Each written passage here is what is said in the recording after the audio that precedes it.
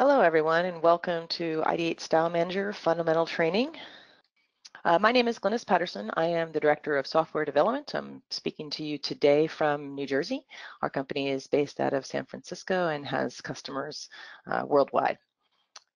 The goal of this class, which is a 30-minute class, is we're going to be talking about Ideate Style Manager for Revit, which is our brand new product offering from Ideate Software. And we're going to be covering a couple key points. We're going to first talk about how to assess the risk of Revit line style deletions using the Analyze function within Ideate Style Manager.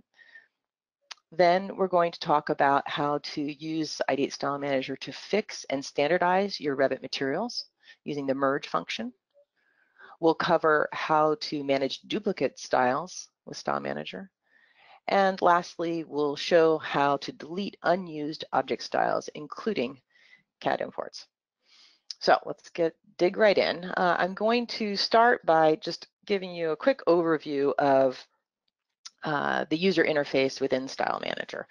When you launch this solution, you'll notice on the left-hand side here, we've got our home panel and access to the Getting Started guide, which I highly recommend that you take a look at the Getting Started guide. There's some nice exercise in there that you could use to learn a little bit more. On the right-hand side, you'll be able to access our online help as well. StyleManager is actually a collection of 9 different tools. They have a lot of overlap in terms of how they function, but as I scroll through here and showcase each one, you'll see that by and large they're pretty similar in terms of the information that we're presenting and the tool set that you'll be able to use to manage those. So as we take a look just at the user interface and how to use StyleManager, I'm going to use fill patterns as an example. And we'll begin by making sure we're displaying everything. And we see a list of, in this case, all of the fill patterns in the project. And we can use our search text box to reduce that based on a text search using the word sand here. And we can see that there are 3 patterns in all in the project that use the word sand. Once you have your list in front of you of the ones that you want to look at, the next step is typically that you're going to use the Analyze button, the Analyze function. And the purpose of this, as we'll see here, is we're going to be querying Revit and illuminating sort of exactly how each of these styles is being used in the project. So in this case, these 2 fill patterns, each one is being used in a material. And on the right-hand side, you see that usage. This dense pattern is used in this tan material, and you can access the Edit Materials button when you pick that material on the right-hand side. And that button's going to change kind of depending upon the usage. So you can use the Analyze button. You can also double-click, as I've just done here, to see how each fill pattern is being used. So in this case, this fill pattern is used also in a family, and you'll notice that the button now says Edit Family when I select that particular usage. So this is used in 6 different ways within the current project. You can also right-click on any of the styles and use it as a way to rename. So here, if I remove that part of the name, you'll see it disappear. That's because I'm still filtering based on the word sand. So it hasn't gone away, it just isn't being displayed right now. And in this case, now we have 2 patterns that seem kind of similar to me. You know, they have similar names, but now we can take a look at another great feature of Ideate Style Manager, which is actually something that's true of a lot of Ideate software solutions, which is I can interoperate with the Revit environment while Style Manager is open. So here, you know, I can use the fill pattern tool within Revit to look a little deeper and decide which one of these, or whether I want to keep them both or whether I want to merge them. In this case, I think what I'm going to do is I'm going to leave the dense one. I like that one better. And I'm going to move all the ones that are currently in sand. I'm going to merge those 2 by selecting them both here and then selecting a target fill pattern and then the merge button.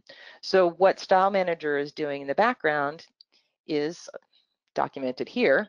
And it depends on sort of the usage, but you can see here for each one of the usages, we're doing something different. and we're in some cases actually opening up the family in the background to make that change. And so the result here is we see that the 7 usages of that merged style. So now, now that we've covered sort of the basic buttons, I want to review the check boxes that we have along the top here. This first one that I'm checking, as it says not analyzed, and you can see as we toggle it on and off, it shows me the ones that are analyzed or not analyzed. If a style is not analyzed yet, you'll get that question mark, and you'll notice that the merge and delete buttons are not available. You can rename it, but the merge and delete won't be available. So it's useful sometimes to be able to filter on whether something is analyzed or not. Here I'm just going to double click and review a couple other fill patterns, and again I can multi-select a bunch of them. I typically don't recommend you doing them all at once because some of them can be slow. And again, when we use these checkboxes, we can get very quickly to look at only the ones that are not used, and then that makes it really easy to batch select them and to delete them as we've just done there.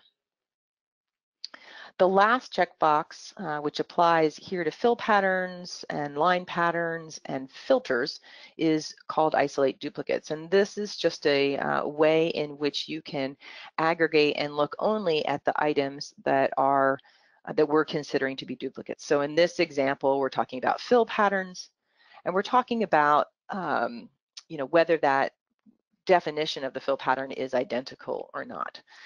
So we have these 2 in yellow, for example. They're both in use, but they actually have the exact same fill pattern. And probably you don't want to do that. There may be some reasons, but you'll have to make that decision here.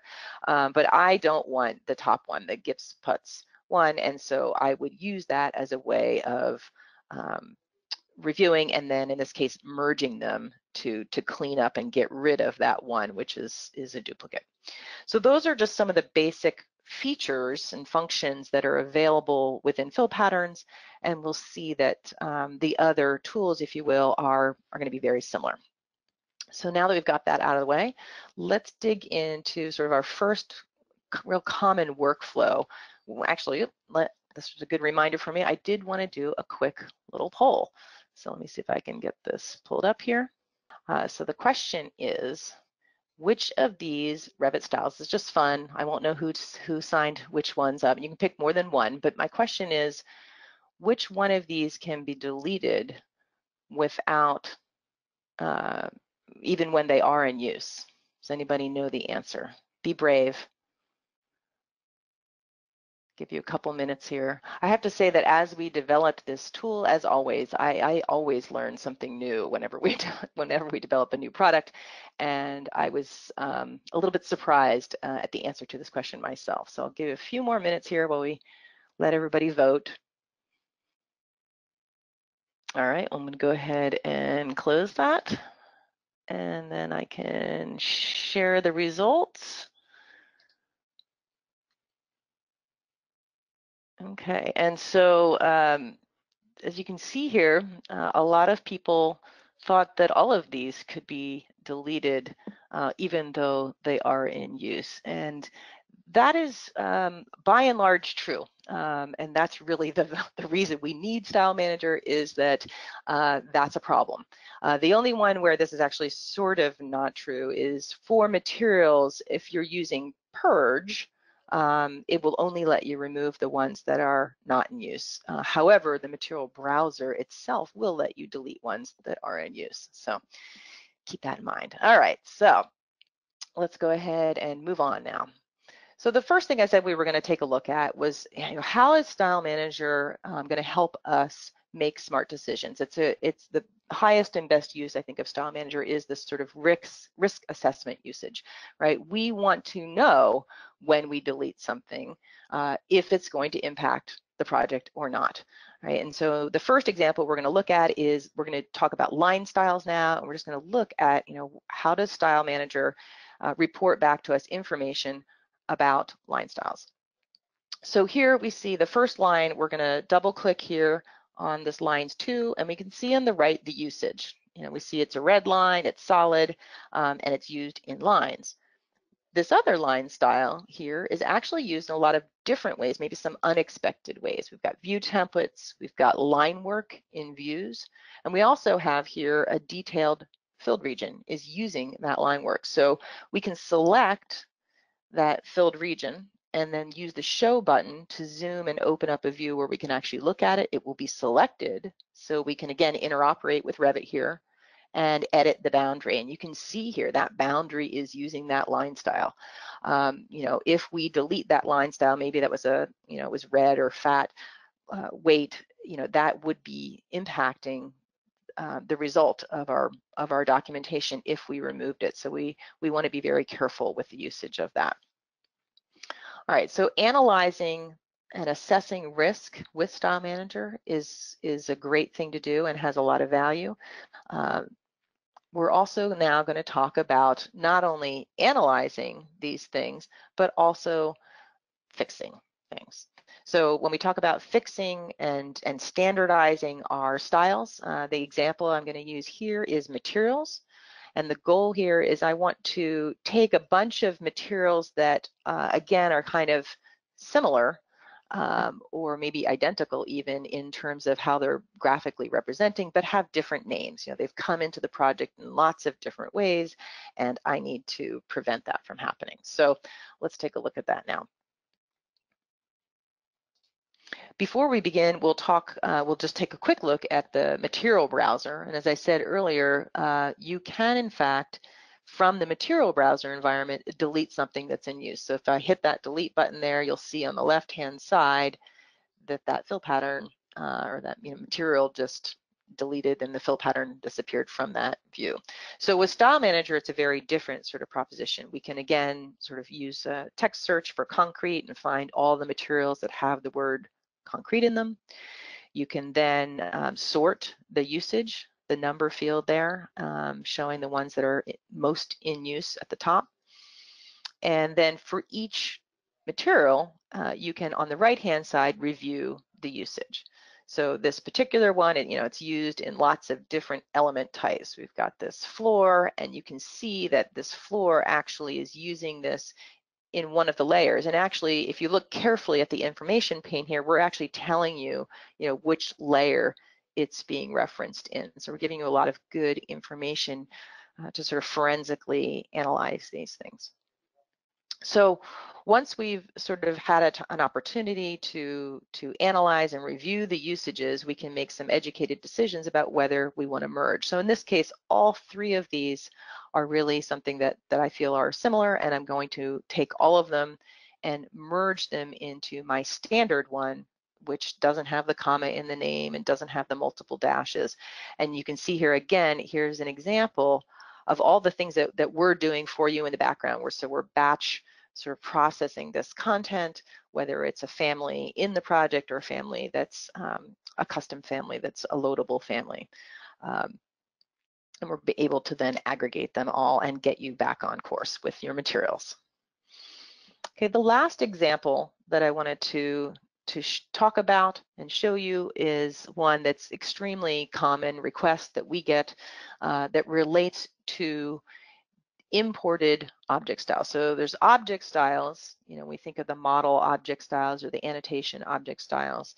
Those are also managed by the StyleManager, but the imported object styles always seem to create a lot of problems that we need to definitely take care of sooner rather than later. So the question that we always get is, hey, I need to get rid of all the stuff or most of the stuff that's displaying here in this tab, the imported object style. So let's take a look at how we can find, review, and then delete those, even when it's not possible to delete them from the object style dialog. Okay, so first, again, the object styles dialog. Here's the tabs that you can look at, and again, all of the things on all of these tabs are managed by objects by the StyleManager. So go ahead and launch that, and you'll notice here, when we're looking at object styles, there are some additional checkboxes. And you can see that we can uncheck object styles so that we're only looking at the imported ones.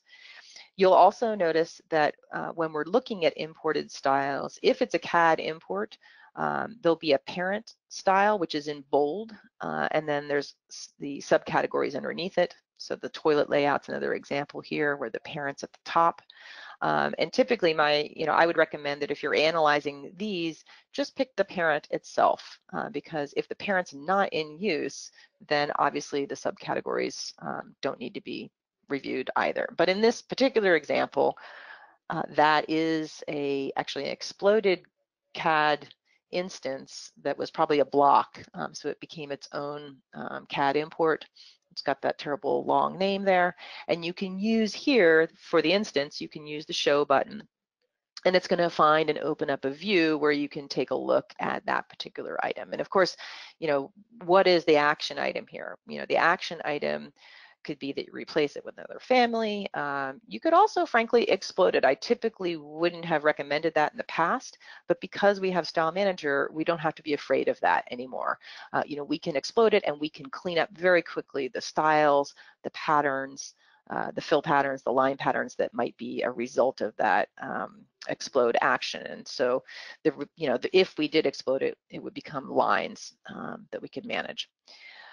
In addition to those imports, the actual CAD import, you're going to also see these imports in families. And these, if you're not aware, these are the ones where there is a family in your project that in turn has CAD import data in it. And those are particularly evil, and we want to track them down and squash them probably, because they're just going to keep, like a virus, they're just going to keep infecting our projects if we don't take care of it. So here we can see, for example, there's a style called BMCD, and it's in this family called Presentation Desk. Then within the family, you'll notice StyleManager's working in the family here. There's another family. So this is a nested family that's using or referencing some of the object styles here. So here we finally get to the root of the issue, and there's a 3D element that is, again, if we can use the show button, we can see that that import symbol is using that subcategory.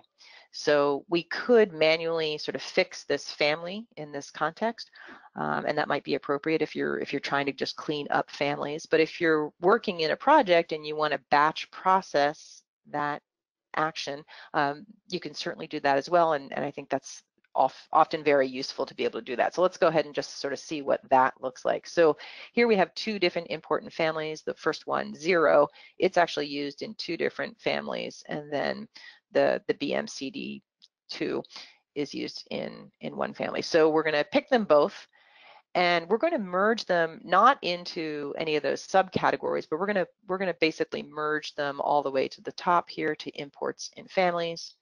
That's the built-in parent object style for imports. So that's kind of the highest level you can go to. And I typically like to use sort of a lighter line for those, for the rare instances where I do have DWG content.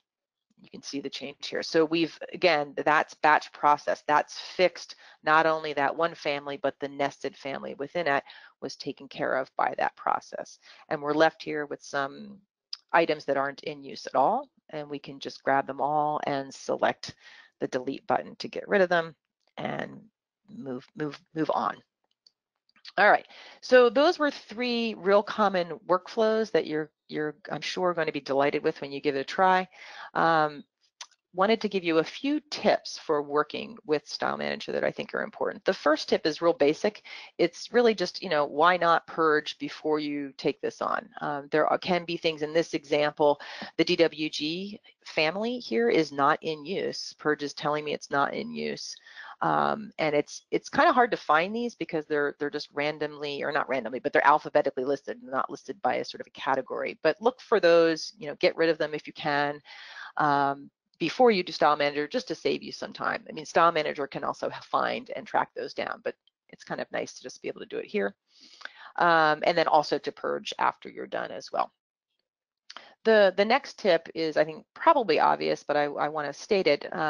If you are using StyleManager in a project, which is definitely something we think you should do, you do want to make sure that if you're in a work shared project that you're working carefully. And so by that we mean, you probably, if you're fixing a lot of things, you probably want to not have a lot of other people in that project. Some of these items can be used in lots and lots of families, and so we have to touch all of those families to make those fixes. So, we're not going to fail, but we're not going to be able to complete all the actions if they're in use by others at that point in time. So consider, getting everybody out of the project before you do that.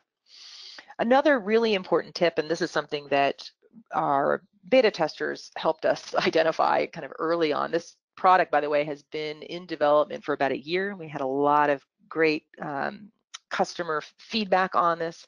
And one of the things we all discovered together is that there are certain line patterns and fill patterns in particular that are used in all of the sort of out-of-the-box content. And for that reason, they have really high usages and they will take longer to analyze.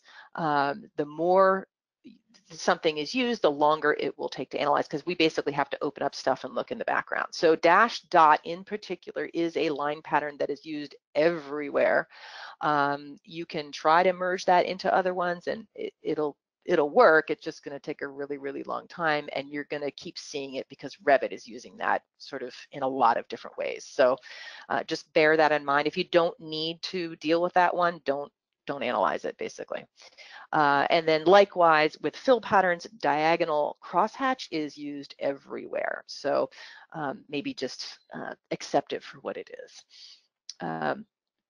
And then lastly, what is the risk of not using something like StyleManager? I think the thing we need to remember is that without this kind of tool, what we're doing is we're making, we're sort of crossing our fingers and hoping for the best as we make, as we try to clean up things. So StyleManager removes that guessing, removes the sort of wishful thinking, and makes it very clear what the ramification of any change might be. So if you'd like, you can download and give this a try. The trial version of this is a 14-day trial. It will work as a full functioning for use with materials and material appearance assets.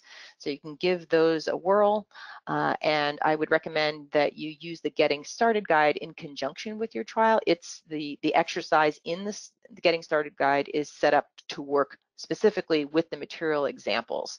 If you have any questions, you can just contact us at support@ideatesoftware.com. We'd be happy to answer your questions.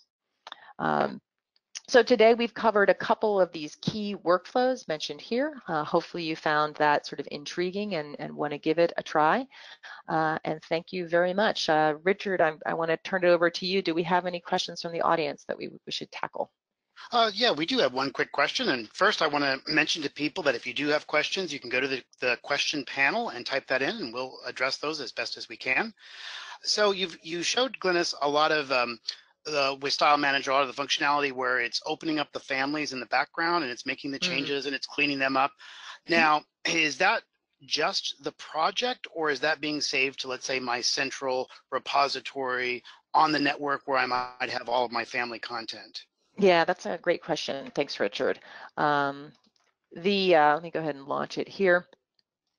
When you're working in a project environment, you are, let me go ahead and we'll go back to, we'll go fill patterns here, and we'll pick a couple of these here.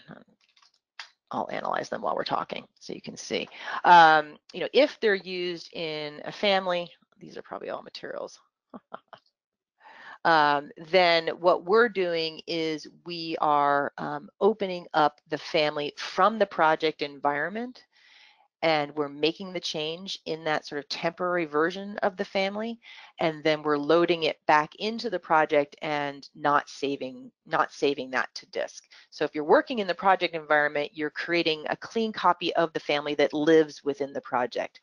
You can obviously then go to your project browser, and you can save that content out. I'm sure a lot of you know sort of how to do that if that's the way you want to work. Otherwise, you can also use StyleManager just by opening the family file itself. So if you're interested in cleaning up, one at a time, you could open up a family file and then save it back to disk. Thank you. Anything else? Excellent answer. In your poll, you asked people about being able to delete object styles, line styles, patterns, and that is obviously available within Revit, but there are some things that you can't delete that are sort of Revit system level objects. Is that is that shown somewhere here? Yes. Great question.